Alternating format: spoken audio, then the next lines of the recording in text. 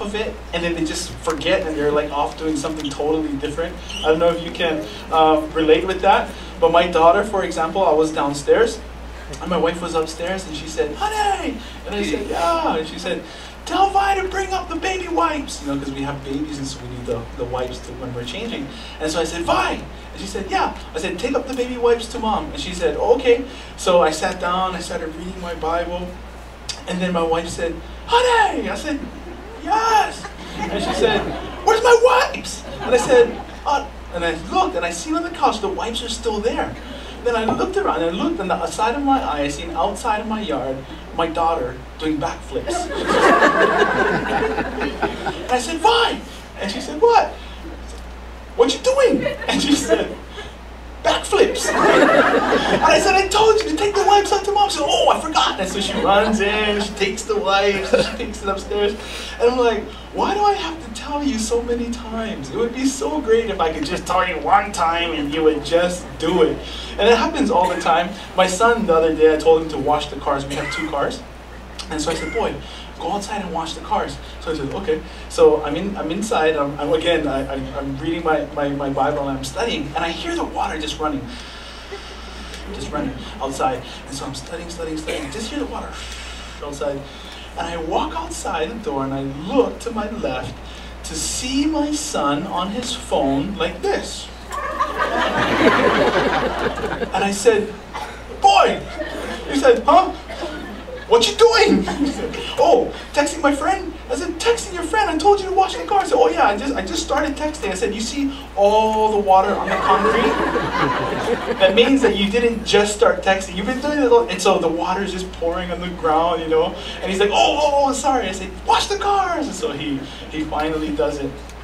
So many of us are like that, though, and we're told to do something, or we tell somebody, "Hey, this is what I want you to do," and they do some of it, or we're lucky sometimes if they even do it at all. And we're going to get into this story. We're at the end of the lessons from Elijah. So after today, we'll move on to another lesson. But let's start off in 1 Kings 19. And so most of you have kind of gone through some of this, and you kind of have an idea of what we've been talking about. We've been pulling out all these life lessons from the life of Elijah, and he's just been teaching us so much. And here's another lesson that he teaches us. And so it's found in 1 Kings 19, and we're going to pick it up at verse 15. Then the Lord said to him, by the way, God is speaking to Elijah in an audible voice. Okay, so right before this, God did that whole thing in the cave with the wind and the rocks. We're just inside of the cave and the fire, and God was not found in the fire. He was not found in the whirlwind, but he was found in the small whisper, in the small voice. That's where God was found. So now God is talking to Elijah. This is what he says. Then the Lord said to him, go return on your way to the wilderness of Damascus, and when you arrive, anoint Hazael as king over Syria. Also, you shall anoint Jehu, the son of Nimshi, as king over Israel. So Hazael over Syria, and Nimshi as king over Israel. And Elisha, the son of Shaphat of Abel, Meholah, you shall anoint as prophet in your place. Let me see where I'm at. It shall be that whoever escapes the sword of Hazael, Jehu will kill, and whoever escapes the sword of Jehu, Elisha will kill. Yet I have reserved 7,000 in Israel, all whose knees have not bowed to Baal, and every mouth that has not kissed him. Okay, so here we have Elijah, and this is during Elijah's downfall. He's just gone through this whole big thing about depression. He's done all these wonderful miracles, and all of a sudden, this lady with a note, with this little message says, I'm going to kill you, Elijah, and he just falls apart into a million pieces, and he gets scared, and he runs for his life. There's this whole big revival that's taking place in Israel, and Elijah's not there. He ran away because of this threat that the queen Jezebel gave to him. And so here's Elijah. Now he's receiving a message from the Lord. So the Lord tells him to anoint Hazael, king over Syria, and anoint Jehu, king over Israel, and anoint Elisha to be the prophet to take his place. Okay, so that's what God wants him to do. That's the instructions. That's how we give instructions to our children. We say, hey, this is what I want you to do. 1, 2, 3, do those things. But let's take a look at what Elijah does. So he departed from there and found Elisha, the son of Shaphat, who was plowing with 12 yoke of oxen before him, and he was with the 12. And so here we see it. God says, okay, I want you to anoint this king, and I want you to anoint this king, and I want you to anoint Elisha. And so with the audible voice that he hears God speak to him, he goes out, and of the 3 things that God tells him to do, he does one of them. He does the last thing, and he finds his own replacement. And it's a time like that just like parents, God would say to Elijah, Elijah, what you doing? What are you doing? I told you to do all these things. And Elijah just goes and he anoints Elisha. So Elisha is going to be Elijah's predecessor. He's going to be the mentee. He's going to follow Elijah. So the names are Elijah and Elisha. Okay? So now Elijah goes and he finds Elisha. And already we see, the lesson in that is that it shows of God's mercy towards Elijah. And God shows this mercy to us as well. Because just like kids, God tells us to do all kind of stuff. And sometimes we do it, and sometimes we don't. Sometimes we rate just like he does too. And here he does 1 out of 3 things. 1 out of 3. And sometimes God tells us to do things. He says, I want you to do this, and I want you to do that. We're like, I don't feel like doing that. And what we have a tendency to do, is we have a tendency to agree with God, but we don't always obey God. You see, to agree with God is to do what God says to do, and we want to do it. Hey, I want you to go to a men's group. Great. I love going to men's group because we got all the boys over there. We sing music. There's lots of food. There's no children to run after and chase around, and there's no wife to tell you to hurry up. Let's go home. It's a great time. Let's go to the men's group. And so we go and we do that, and we're agreeing with God. But when the Lord says, hey, I want you to go over there and speak to that person needs a touch from me, and I need you to go and talk to that person. And then it's a matter of agreeing or obeying. Because sometimes like, oh, but God, I don't want to go because I'm going to feel weird, and I look so dumb. I don't want to talk about stuff, and I don't even know who that person is. And God says, that's what I want you to do. And sometimes we do it, and sometimes we don't. You see, it's easy to agree with God when He goes along the lines of what we want to do, but it's hard sometimes to obey God, to do things that He tells us to do that sometimes we don't feel like doing. And here we have Elijah pulling one of these things. But again, you know what this highlights is the mercy of God. And mercy is God not giving us what we deserve. He doesn't give it. We deserve all that. We deserve judgment. We deserve punishment or discipline. And God says, no, I'm not gonna drop all of that on you. And that's a sign of mercy that the Lord has over every single one of us.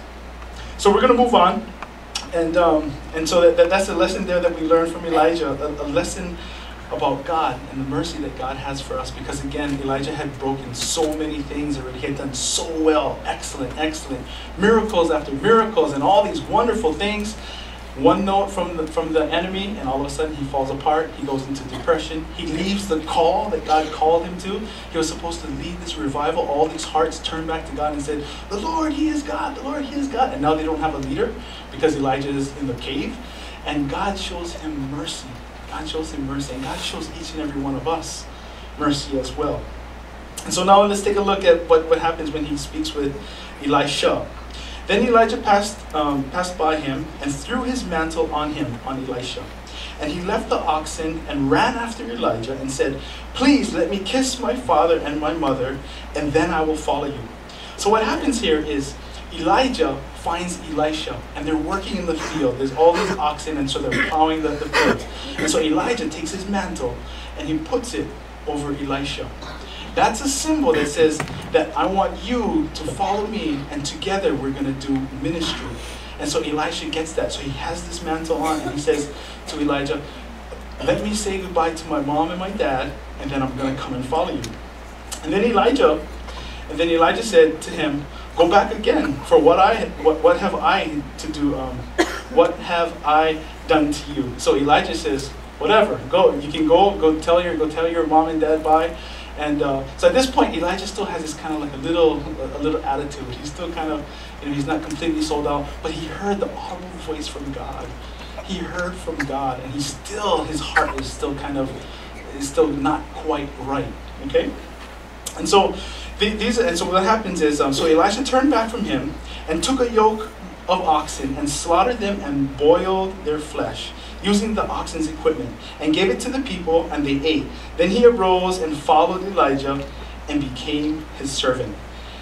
This is a wonderful picture of this kind of commitment that Elisha had. Elijah comes over and says, hey, Elisha, I want you to come and follow me. And Elisha says, let me go say bye to my parents. And Elijah has this little attitude thing. And so what Elisha does is he burns the yoke for the oxen. And what that means, what this is representing, is that Elisha is burning everything that he could fall back on. When he gets this call to follow God, he's following God with everything that he has. There is no plan B. He killed the oxen, and with the yoke, with the wood that pulls the plow, he used that to cook the oxen and feed everybody. And so what this symbolizes is that he has now burnt any bridge to any kind of life or any kind of substance, any kind of provision that he could have gotten any other way. And he says, I'm just going to trust in this ministry. I'm just going to trust in you, Lord. I'm just going to follow you with all my heart. And this is a wonderful lesson, too, that we learn from Elisha. And that is when God calls us, that sometimes our hearts are in two different places. We want to follow God because we want to agree with him once in a while. But in order to obey him, we have to make a cut. We have to make this clean cut and just say, you know what? There is no plan B for me. There's only one plan. I'm just going to trust in the Lord with all my heart and lean not on my own understanding, and in all my ways acknowledge him and trust that he will direct my path. But so many of us, we do this, like, oh yeah, I'll follow God, but I just want to have this in my back pocket just in case. And a lot of times it happens with young adults. They'll have, there will be couples, and I speak out of experience, and I'm not proud of this, obviously, but there's a sense of like, yeah, I know I should marry you, and I know we got kids, but you know what? I don't know yet. Let me just kind of see what kind of options are, and it's absolutely wrong. It's absolutely wrong. And that's kind of sometimes, that's the mindset. And it's an evil mindset. Let me just say that out loud. It's an evil mindset. If you're going to make up your mind, you're going to follow to do something right, then do it right. And so that's why now when I minister to young adults, I've worked with a lot of young guys, and they're entertainers, so they have nice body and they're good-looking guys. And they're in the same predicament where I used to be so many years ago, to be living together, to have children. But my mind sometimes is kind of like maybe you might have option B or C or something like that. And it's absolutely wrong. In fact, it's actually demonic. It's absolutely wrong. And so when I speak to the guys now, I say, hey, you know what? You should make up your mind already and just do the right thing. Just get married. You guys have children already. You can learn how to love each other. And I get kickbacks every once in a while. But I wish I had somebody to tell me that when I was younger. But anyway, that's just in relationships. When we're following God, there's no plan B. It's just we just cut that out. There's no plan B, and that's a lesson that we learn from Elisha. It's a lesson of commitment, that we see from Elisha, and it's a commitment of all or nothing. In Luke 14:26, if we got that up, that would be great. And this is what it says. If anyone comes to me and does not hate his father and mother, wife and children, brothers and sisters, yes, and his own life also, he cannot be my disciple. And Jesus was saying this about the disciples who follow him. But let me explain. Jesus is not saying that he wants us to hate people, obviously. He's not saying, I want you to hate your mom and your dad and your brothers and sisters and things like that. What he's saying is, when we follow him, in contrast, it's like everything is just you, Lord. Everything is just you. And in contrast, it would seem like, it would appear like all these other things, all these important things in my life, that they're a distant, not even a second, but they're here. And I'm just going to serve you, Lord. That's it. And so that's what the Lord is asking us, to have that kind of commitment, to put him first. And we're challenged with that because it's kind of hard, and we love our family, and it's like, I'm not going to hate anybody. And God is not saying to hate anybody. He's just saying, in contrast to the love that we have for him, that it would appear in that sense. But that's just the kind of commitment that that we have for God. But let me tell you something about commitment. When it comes to the commitment and the commitment that we have for God, it is actually birthed out of the commitment that God has for us. Because our commitment is we're gonna fall short. I mean, we get married, we make all these promises, and we promise to love each other and all these kind of things, and we fall short sometimes. Our commitments fall short. Our love for each other falls short, and there's a shortcoming on our side, but there's never a shortcoming on His side. And God is committed to every single one of you, so committed that He has given His only begotten Son, Jesus Christ, that you may have life, that we can all have life eternal, life everlasting. And that's His commitment to you. And so when it comes to commitment, yeah, we say, oh yeah, Lord, I'm going to do all these things, and we try our best, but we're going to fail. But let's take a look at the kind of commitment that God has. And I'm just going to read this, and I know we could all quote it, but for God so loved the world that He gave His only begotten Son, that whoever believes in Him should not perish but have everlasting life. But this is the part that we usually stop reading the scripture at that point. But let's continue on. For God did not send His Son into the world to condemn the world, but that the world through Him might be saved. He who believes in Him is not condemned, but he who does not believe is condemned already, because he has not believed in the name of the only begotten Son of God, and His name is Jesus. So when we look at this, we see a picture of God and His commitment towards us. His commitment is unwavering. There's no kinks in his armor. It's just completely committed. God is chasing every single one of you down. Chasing you down with provisions, chasing you down with blessings, chasing you down with love and with grace and with mercy. He pursues you. He is committed to you completely. And that's something that we want to be able to remember. And so when we see this lesson from Elisha to be committed to God and to be committed to His call, that's great. But above that is the commitment that God has for each and every one of us. And that is unwavering. There is no getting around it. God is absolutely committed to you. Would you say amen to that? Amen. Praise God. It's just amazing. And so we're going to move on. So in 2 Kings 1, 9 through 15, we're going to take a look at, we're going to do a little contrasting of the Old Testament and the New Testament. Then the king sent to him a captain of 50 and his 50 men. Okay, so what happens now is Ahab's son, he's now the king, and he falls through this lattice panel, and he gets hurt, and he sends his prophets to go ask of Baal. Say, hey, go ask of Baal of Ekron to tell me if I'm going to be okay. And Elijah catches wind of this, and he says, go back and tell the king that if you're going to look for Baal, and you're going to look for Baal, then that what you're saying is that there's no God in Israel, and because of that, you're going to die, right? And so it's kind of rough, and so the messengers go back to the king and say, oh, there's this guy, and he stopped us, and he said that you're going to die because you're looking for the prophets of Baal, you're not looking for the one true God. And the king finds out that it's Elijah. And so now what he does is he sends these men out to go fetch Elijah. Okay? So the first group of men, there's one captain and 50 guards.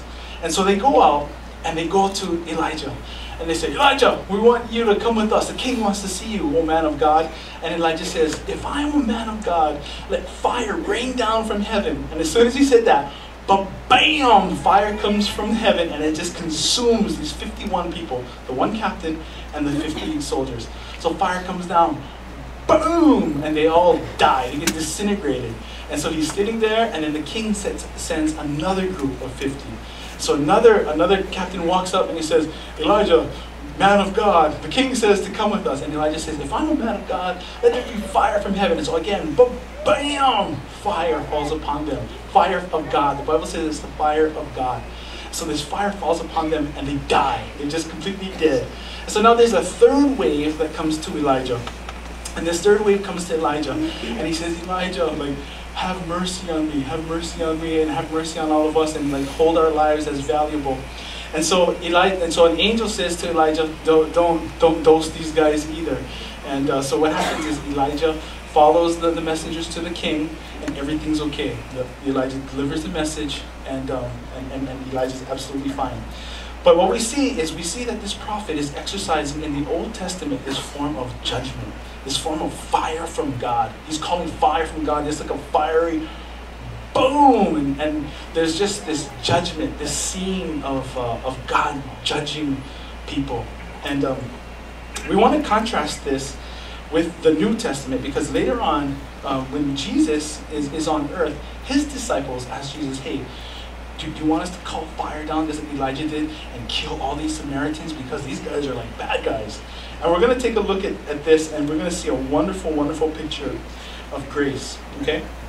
So in Luke 9, 54 through 56, and when his disciples James and John saw this, they said, Lord, do you want us to command fire to come down from heaven and consume them, just as Elijah did? But he turned and rebuked them and said, you do not know what manner of spirit you are of. For the Son of Man did not come to destroy men's lives, but to save them. And they went to another village. And you see, when Jesus says to save them in John 3:16, and when we see it in John 3:17, it says, for God did not send his Son into the world to condemn the world, but that the world through him might be saved. What this is showing us is that things were done in the Old Testament in a different way. The fire of God was dropping on people and pounding people and killing people. That's an old way of God doing things. But in the New Testament, this is the time when we live, Jesus said that that's not why I've come. That's not who we are. That's not the spirit that we're following. We're not pounding people with fire from God anymore. So Jesus rebukes his own disciples, saying, you don't even know what spirit you're of. This is a major, major contrast in the Word of God, and we want to be able to understand this, because a lot of people think that the Old Testament and the New Testament just run it together. You know, after all, there's only like one page that separates the Old Testament from the New Testament, and it's absolutely, there's a change, there's a difference. After Jesus Christ dies and he's risen again, there is change. How things used to be done are different from how things are being done now. That's why when we drink the juice or the blood or the wine, what it's representing is that we are in this new time. We're in this covenant of grace. God gives to us things that we don't even deserve. We don't deserve all the wonderful things that we have, all of his goodness, all of his kindness, all of his blessings. We don't really deserve any of it. In fact, we do not deserve any of it. But because of his goodness and because of his righteousness, he gives it to us. And all we have to do is receive it. So we see in this passage of Scripture, we see this wonderful opportunity to look at this contrast of how things used to be. Because a lot of us sometimes still think that if I do bad, the fire of God is going to come down on me. And maybe not like a fire from God, but like something's going to happen. My car tire is going to pop when I'm driving on the road with all my kids, and God's going to judge me, and then I'm going to get hurt, and then I'm surfing and something happens, and like, oh, that was God because he's judging me. And sometimes we think like that, and it's absolutely wrong. That's not who God is. That's not what God does. That's not how he does things. That's an old way of thinking. And so we need to understand that we live in a time of grace. We live in a time of grace where God's unmerited favor is upon each and every one of us. Amen? Amen, amen, amen. All right. And so so we're gonna move on to 2 Kings 2:3. Okay. And so what's going on now is Elijah is about ready to get translated. Okay, so many of you may or may not know that Elijah never does die. And again, this is a wonderful picture of God's mercy, because Elijah made some major mistakes. He did some wonderful miracles, but he made some major mistakes. But even with the mistakes that he made, God, he never did die. Okay, Elijah and Enoch in the Bible are two people who did not die. They got translated. God just took them up. They got like raptured. Okay, and so on Elijah's way to get to being raptured, this is what happened. Some of the other prophets in the other villages, and in fact, I'm just going to tell you. So Elijah and Elisha are gonna go to this place where Elijah is going to get taken by God. God is going to come in this whirlwind and fire, and it's going to pick him up, and is going to take him to heaven. He's going to be just translated. He's going to be gone. Okay, and for some reason, all the prophets in that area knew that it was going to happen. And it's found in verse 3. Now the sons of the prophets who were at Bethel came out to Elisha and said to him, do you know that the Lord will take your master from you today? And he said, yes, I know. Keep silent. And then in verse 5, it says, now the sons of the prophets who were at Jericho came to Elisha and said to him, do you know that the Lord will take your master from you today? And so he answered, yes, I know, so keep silent. And here's something that we want to take a look at. How did these prophets know that God was going to take Elijah? How did they know? And here's the answer, is because they were in tune to God's voice. And God was just speaking, and when it's just like that radio station. God is talking to every single one of us. He always is. In fact, he's always talking to you. The question is, sometimes if we have our dials dialed in right, because if we listen to the radio and it's like 92.5, right? Or hopefully we listen to 102.9. Okay. So anyway, if we're listening to those radio stations, it's clear. The sound comes in clear. But if it's 102.9, then we change it to 102.8, 102.7, 102.1. All of a sudden now there's static, and we cannot hear clearly the radio station. We cannot hear clearly the frequency. And likewise, God is speaking to each and every one of us. He has a message that he's speaking into your heart. He's trying to awaken you in some place. He's trying to tell you, like, stop playing and talking over there. Or he's trying to say something like that. I was just joking with you guys. But seriously, stop playing and talking over there. But anyway, God is always speaking to us. And God was speaking to these prophets too. The only difference is that they were tuned in to God. And it's a symbol for us, it's a lesson for us to learn that if we're all tuned in to God, we would all see the landscape of what God is trying to speak to us as even the church.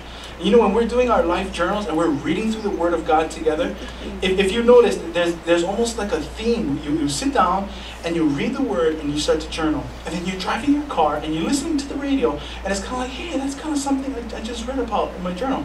And then maybe 1 or 2 days later, then you'll be talking to a friend and they'll say something and say, hey, I just heard that when I was reading my Bible. I just heard the Lord say that. And all of a sudden you just see like there's like a message. There's kind of like a theme that God is speaking to you. And you hear sermons and you say, hey, that's just like the sermon that so-and-so gave. I wonder if they're all in cahoots and just kind of like, this is what we're all talking about. And they're not. It's just everybody's just being in tune with the Holy Spirit. And so many of you know exactly what I'm talking about. And many of you, I know, are continuing to learn what it's like to hear from the Lord. And the Lord is always speaking to us. All we need to do is listen and have our radio dials dialed in just right so we can hear what the Lord is saying.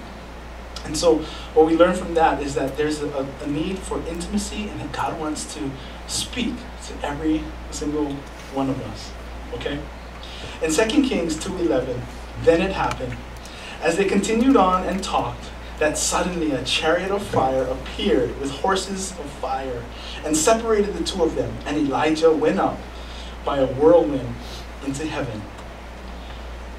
That's amazing.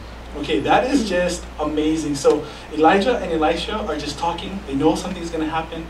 And this whirlwind just comes, and these chariots of fire takes Elijah and it takes him off. And we don't, it's not the subject today to talk about if Elijah went straight from there to the Mount of Transfiguration, where he met with Jesus and with Moses.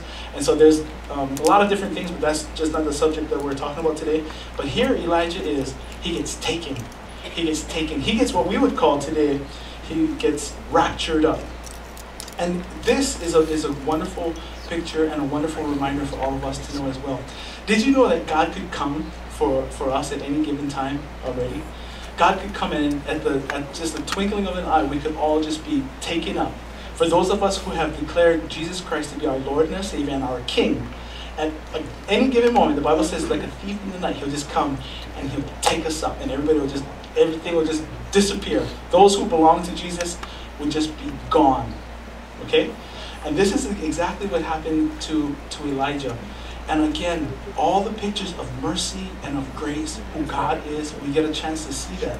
And even though we have shortcomings, and even though we drop the ball, and even though we sin and we've done we've done things wrong, because of who God is, and because of God the Father seeing us through the lens of Jesus Christ, through the blood of Jesus Christ, he sees us as righteous, and he sees us as his own. When it's time, we will just get caught up. How many of you believe that this is going to happen in our lifetime? I believe it as well. I believe that it will indeed happen in our lifetime. And in case some of you are wondering, like, what does it mean? Like, what do you mean, like a rapture? Like, what would it look like? We have a video that we want to show, and some of you may have seen it before. And it's just a video that kind of showcases what it could look like when indeed the Lord does come for us. So if we could get the lights, and let's take a look at this. Take a look at this video, and then we'll meet on the.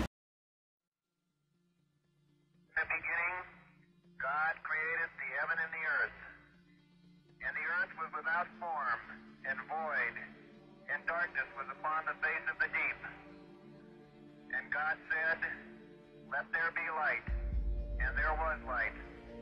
And God saw the light, that it was good.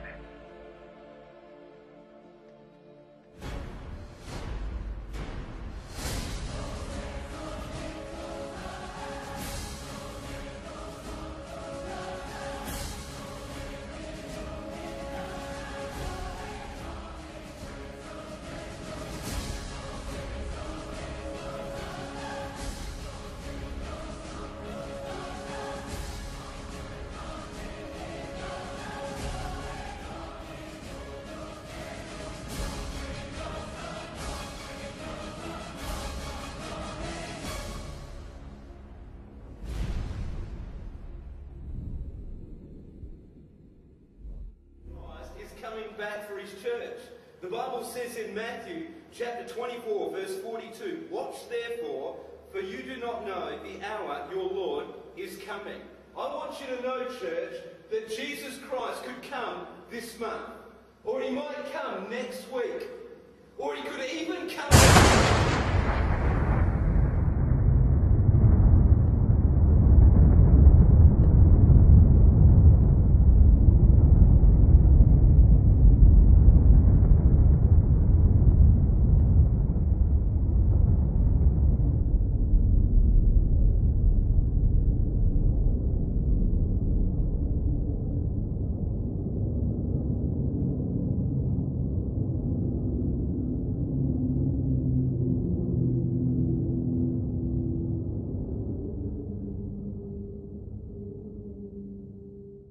Sorry, I know that there's kind of like a little scare, like when everybody gets raptured up. But for those of you who may not have it, it's just an idea of what it could look like when the Lord does come for us.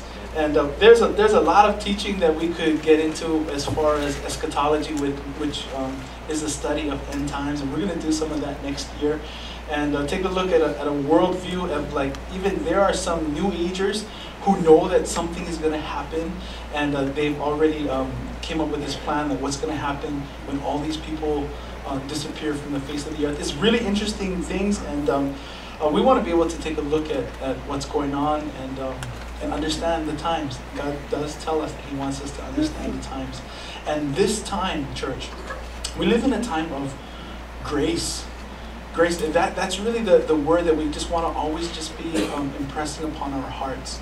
The grace of God, the unmerited favor of God that's upon our lives.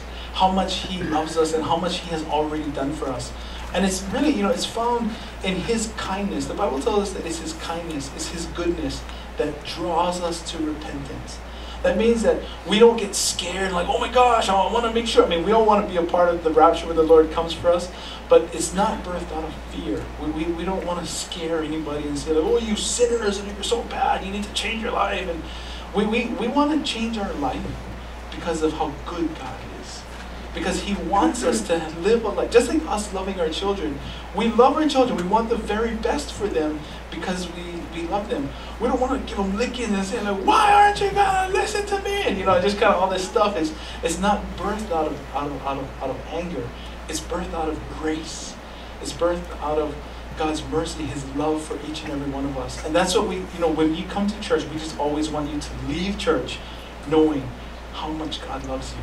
And when you receive God's grace, He will change our lives. It's kind of like when we trust in Him and we do things His way, we receive His blessings because we're doing it His way, His kingdom, His style. Everything is done His way. But what we do a lot of times is we do it like our way. So I'll do some of it your way, I'll do some of it my way. And when we hang on to those things, it eats us alive. We have one last video. I hope you don't mind. We want to take advantage of our media and the ability to kind of show videos and things like this. And this is just a video of God's grace and what it does in our lives, and to remember that this is the time that we are living in now, a time of grace.